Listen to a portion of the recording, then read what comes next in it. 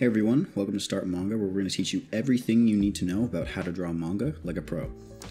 Today, we're starting a brand new series called Every Drawing Ever, where basically I'm going to teach you every single thing I know, and some things that I don't even know yet, about how to draw, so that eventually you can create your own manga series.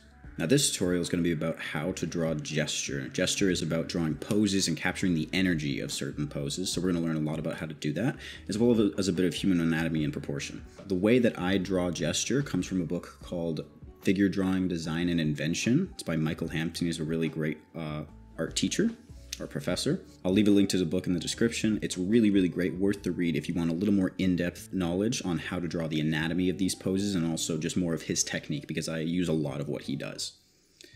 So with all that out of the way, let's get into it. So the first thing we're going to look at is a couple techniques that are really important if we want to learn how to draw this way. The first is the types of curves that you're going to use. So let's take a look at this. Basically, there's three types of curves that you're always going to use with these types of drawings. The names of the curves are the C curve, which you can see at the top, the S curve from the middle here, and then the I curve at the bottom. And the I curve is just a straight line, obviously. So what these are useful for is if we're drawing really simple shapes or really simple figures like gesture, where we're not trying to include too much detail, we can really just draw it with these three shapes. We don't want to go too much in depth with the detail, because if we add too much detail, it takes away from what we're trying to do, which is capture energy. Right? We're trying to capture where the pose is, what it's doing, and what it means. The story behind it is much more important than any details we can add, like hands or feet or things like that. The next thing we're going to look at is symmetry.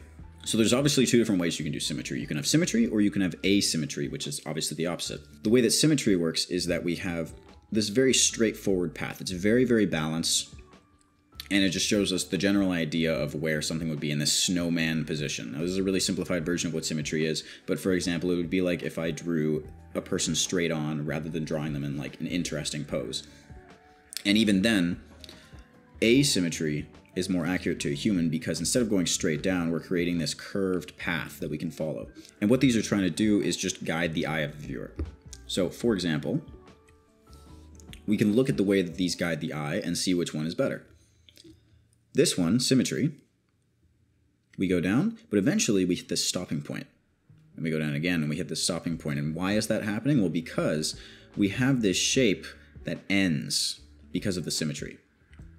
All right? If we have a shape where it sort of closes itself off, it's much less interesting than something that continues the motion. It's much more energetic. It's much more energetic if we're using asymmetry. Now let's look at why symmetry is bad in comparison to asymmetry. Symmetry specifically has this cutoff when you're moving through the posing. So this cutoff comes because these shapes are closing themselves off, as if they were like snowballs, for example, right? That closing off stops the viewer from moving on, right? If we change direction, they're going to stop over here, they're going to stop over here. We don't want the viewer's eye to stop. When we use asymmetry, it's continuous. There's no stopping points because every line of direction moves through the pattern, right? They're all going in their own sort of directions, and it creates this very interesting flow of motion. So let's go back here, get rid of some of this, and I want to show you why balance is also a key feature. So just as a reminder, this is the path that we have here. Now this symmetry very much looks like a snowman. And the problem with a snowman is that we're getting this center of balance that makes sense, but it's boring, right? If we were looking at a person straight on, right, even just a stick figure here, if I had a stick figure who's just being drawn straight on, he's got the pelvis, he's got his legs, the feet right here. If I had a stick person like this, this is a boring pose, but even then, when he's in a boring pose, the human body does not work in this symmetrical shape, because if I had the head here, I wouldn't just be going straight down. Right? There's different pathways that we can take that the human body goes through. So for example, if I start at the head, I might end up going this way, and then I'm going to look at the neck, and then I'm going to look at the shoulder, and then I'm going to look at the upper arm, and then I'm going to look at the lower arm, and then I'm going to look at the hand. Everything is changing direction in ways that make sense for something that is such a chaotic field of objects. And what's important to note is that when we're drawing the human body, we want to take that into account every single time we make a stroke. When we're drawing asymmetrically in terms of this balance, we create what's called a tower of chaos. And this tower of chaos, it doesn't necessarily have to get bigger. right? We could have two objects in here, and then we can have another object. What it's doing is it's creating a path that follows this sort of motion that goes back and forth and doesn't stop. And the way that the human body works is that we have different shapes that stack on top of each other like this in very weird and interesting patterns that can change as you change the pose. So if we use symmetry, everything's going to look really boring. It's going to look really flat. If we use asymmetry, we're going to get a much better feel for how the human body should actually be with this curvature. Now we're going to look at the final technique that I want us to learn, which is wrapping lines. Wrapping lines are really, really simple. They're just trying to bring out the depth of the drawing. So for example, here I have these two shapes. What wrapping lines are these little lines that go through the middle, and they demonstrate the shape of the object in three-dimensional space. So we can see the lines are wrapping around the cylinder, and they're wrapping around the cylinder in order to show us that the cylinder isn't flat. For example, if I drew a cylinder here, same sort of shape, right? If I just drew flat lines, it almost looks like the cylinder is a different shape. It looks as if the cylinder is flat in the middle, and then there's these two circles that are around it, which obviously we don't want. We're not trying to shade in this case. We're not trying to create crosshatches. We're trying to create a wrapping line around the curvature so that we can see in 3D space where something is relative to the rest of its parts. What we're trying to do is wrap like a band, and you can see here this is just wrapping around this object, right? Just goes around this object all the way around. And it's wrapping around it as if it's a tight rubber band that's really, really constricting the area so we can get the general idea of the shape. It's like a shrink wrap, for example, except it's only in certain parts. So if I was to draw it on this leg, for example, what I want to see is this wrap, right? And I can only do, I don't have to do it in one line, but this makes it easier. I'm trying to wrap around the figure. And because I've wrapped around the figure, we can sort of get the idea of the cylindrical shape rather than just that flat 2D object. Same thing if I go further down, I want to wrap a little bit more. And then I can wrap around the ankle, for example. I can also add a few more that are just a little bit lighter if I want to. And this gives us the general idea of the shapes that we're looking at. Okay, now that we've gone through all the major techniques that we're going to need, we're going to look at the proportions and the anatomy of the bodies that we're going to be drawing. So, there's 6 major components that we're going to draw. First is the head. Then comes the spine, which you'll be able to draw as a shape of the back, usually. The rib cage, which is usually just the shape of the front of the drawing, a long curve. Then we have the pelvis, the legs, and then the arms. With those 6 shapes, you can draw anybody without having to go into too much detail because they're all the biggest parts of the human body. We're not going to worry about musculature, we're not going to worry about hands or feet, we're just worrying about the major shapes and the overall energy of the pose so we know what it would look like if someone was in that position. Before we get into proportions, I want to take a look at the spine specifically because the spine dictates the shape of the body. So there's 3 components to the spine, and I'm just going to draw one out quickly.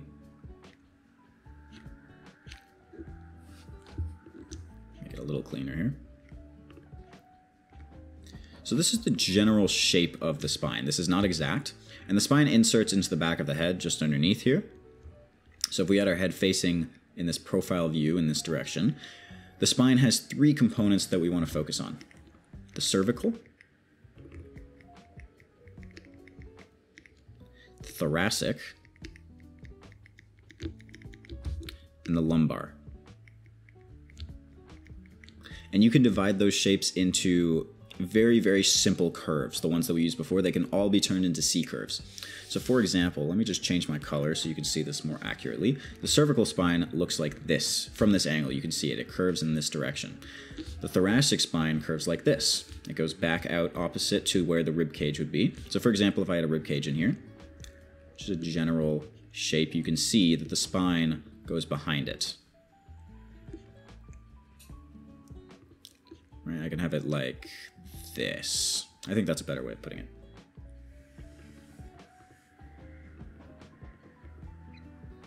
So because we have these sections of the spine, we can divide it into 3 main curves: the cervical curve, thoracic curve, and the lumbar curve. Now this doesn't necessarily mean that you're always going to have these curves, but most of the time if you're seeing the body from almost any angle, you can tell where the spine would be aligned, and that allows you to choose where the pelvis would tilt, where the rib cage would tilt, where your legs are probably going to be in relation to it, because the spine controls movement. If the spine is in a certain position, you can generally judge where things should be, at least in terms of the torso. So just as an example to show you the asymmetry here, we have this arrow, and this arrow. Very, very simple. And if we wanted to draw the glute, for example, we could draw another arrow back here. This would be the quad right here. We would have the back of the leg right there. And you can see it continues down very, very simply until we get to the legs. So let me just get rid of all that. And I'll move this over here so we have it as a reference when we go through proportions.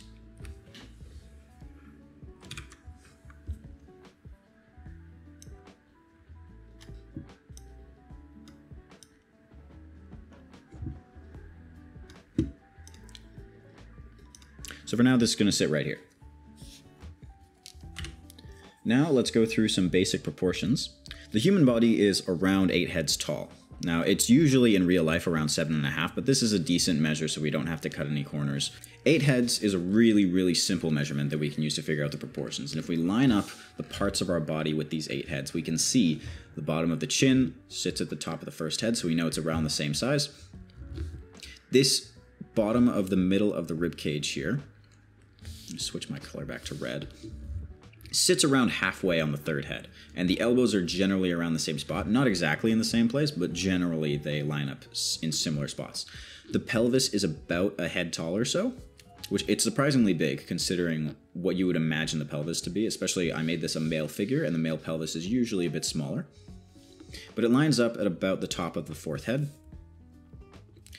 And then the tops of the femurs, the upper leg bone, sits in the middle of the body at the same place as the bottom of the pelvis.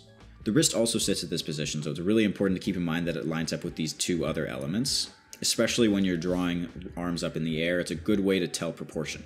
Now when we're drawing the legs, we want to show the curvature of the femur. So the femur tends to move in, and then we move back out a little bit, and then we move back in again. When we're drawing this lower leg, you can see it sort of curves back and brings us to the ankle. Very, very important to keep that in mind because it's important in terms of how we draw from different angles. If I were drawing the calf from the front, for example, I can draw it as these two lines, very simply. And it just gives me a general idea of where the leg would be. Now, obviously, this is a very extreme angle, and the leg doesn't actually look like this, but it just makes it easier for someone to understand where the leg would look from that angle. If I changed the angle and I was drawing the leg from the side, for example, quad would go right there, and then I'd draw the calf. We wouldn't have that same extreme angle necessarily because we don't need it, right? We could draw it that way, but we don't necessarily need to. This adds a bit of an artistic dynamic flair as well, which I really, really like to look up, but it's up to you whether you use it. So we have, I'm going to redraw these angles. We have one right here and one right here, and then we have the foot. The foot usually goes about a third up the last head, or about halfway, depending on how tall you want them to be. It really doesn't matter so long as it's generally accurate. Right? And when we're making these drawings, we don't want to make measurements. We never, ever, ever want to draw out all the heads and really, really go through it, unless it's your first time ever doing this, because then it might help you to draw the figure better. But it's better practice to look at the figure and just try to judge the proportion. Because if you judge the proportion, it's easier over time to learn where certain things should line up, what certain things should look like. It builds up your repertoire of visual knowledge. All right, now we've got all that out of the way, so we're going to move on to actually drawing someone in gesture.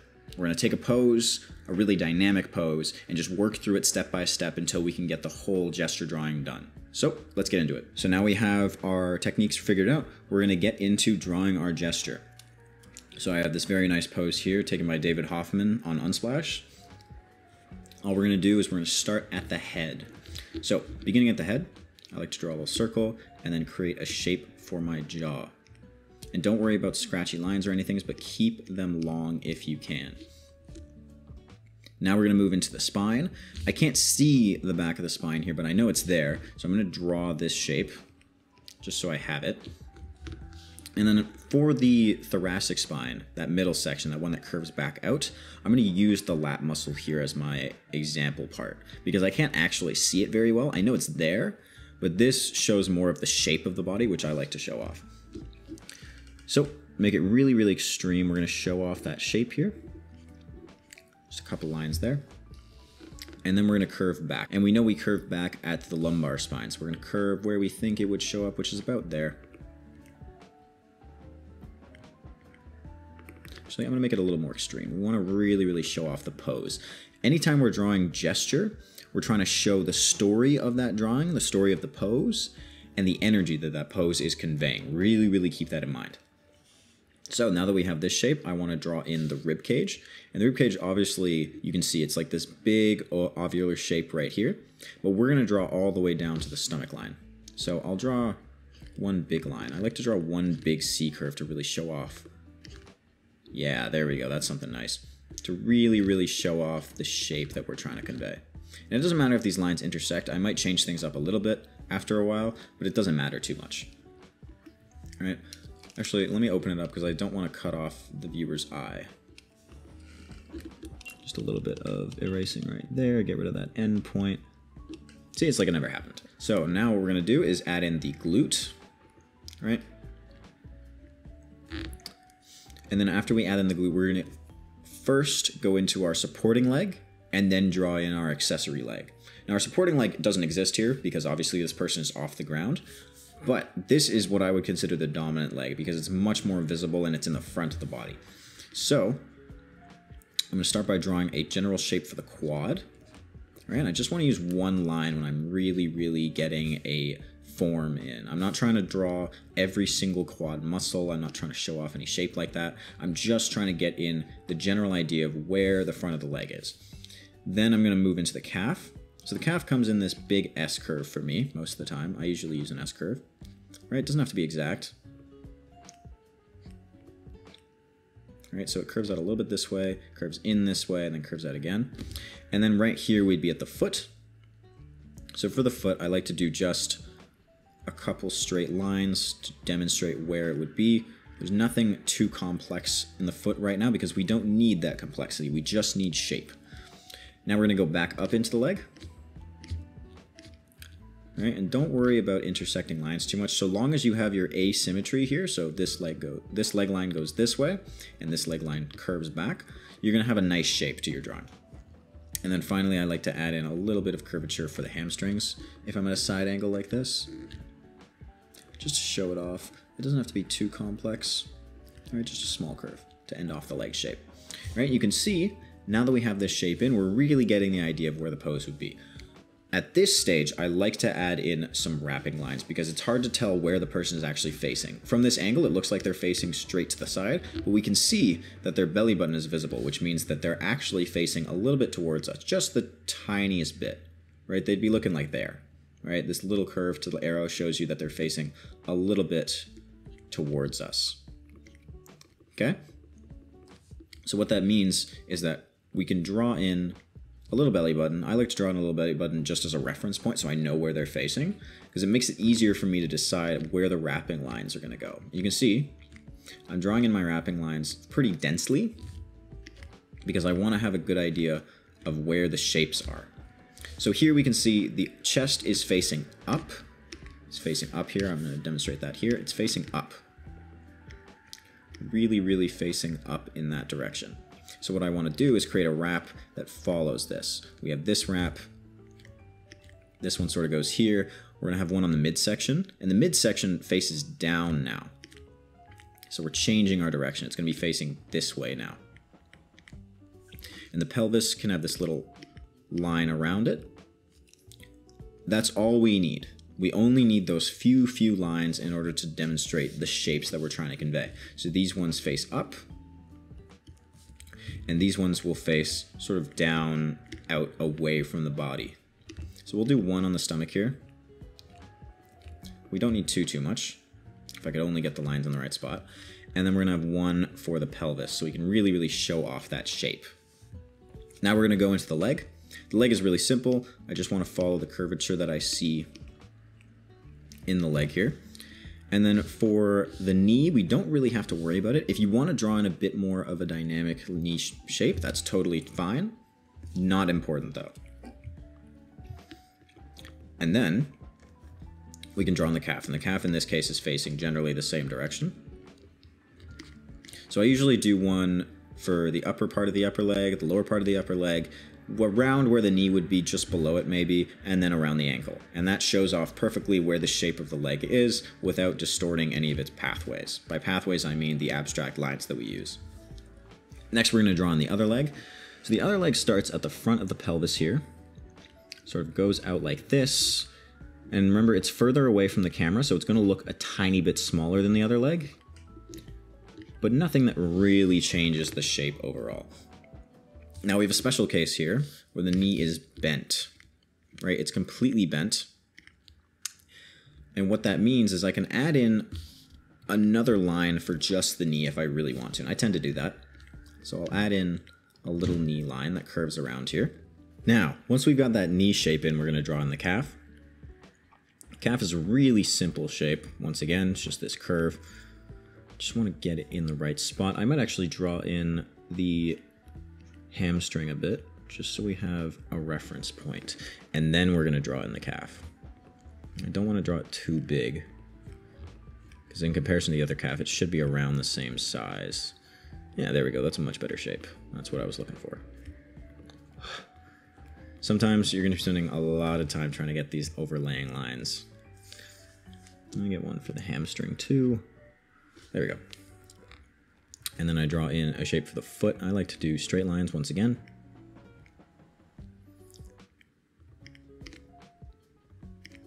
Draw on something like that. And then just a straight line. We'll go like this. Something like that is all you really need. And then we'll add in our wrapping lines. So we'll have this shape continue all the way down. Get a wrap here. One near the knee. One for the top of the calf. Actually, the top of the calf is going this way, so let's demonstrate that. And I'm noticing here that our ankle is a little bit wide. So I'm going to make a correction. Remember, you can always make corrections to these drawings. There's nothing really wrong with doing that. This might take you a little bit longer if you go that route. So we add in that line again, make it a little bit thinner at the bottom, have our calf. Perfect. We have a nice leg shape right here. It's not exact. As you can see, the gap here is a lot bigger, but it gives the idea of the pose, and that's all you really need. And then finally, once we have all this in, we've shown our direction, we're going to add in the arm here. And the arm comes in three general shapes. We're going to have the shoulder, which I hope you guys can see that right there, the shoulder. We have the humerus, which goes through the middle of the upper arm, stops at the elbow. And then we have the top of the forearm, which is the brachialis muscle.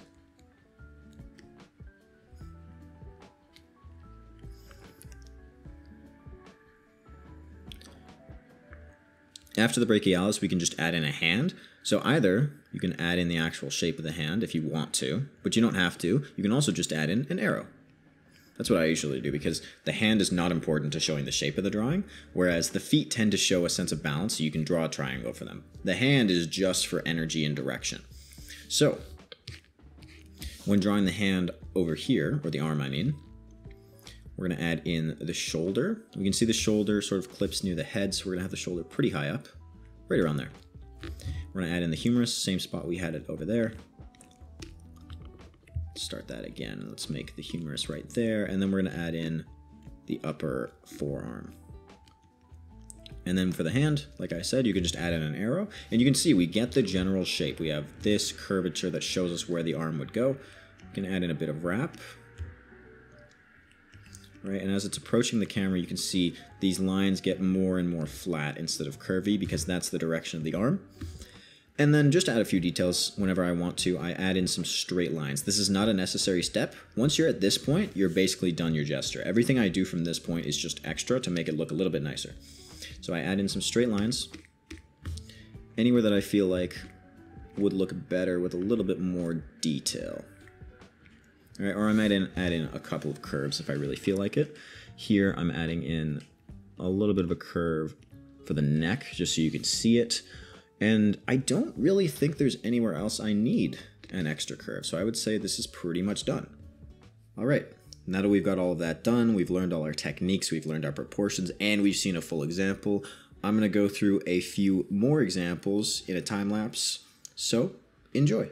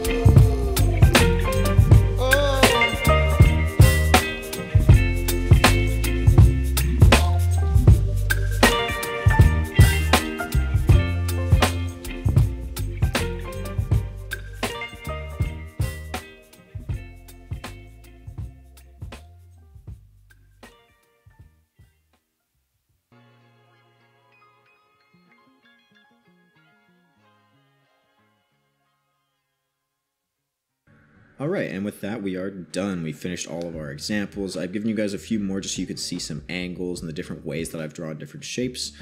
Today you've learned how to draw gesture, how to capture the energy of a pose, and I really hope this helps in your art journey and learning how to draw people and anatomy.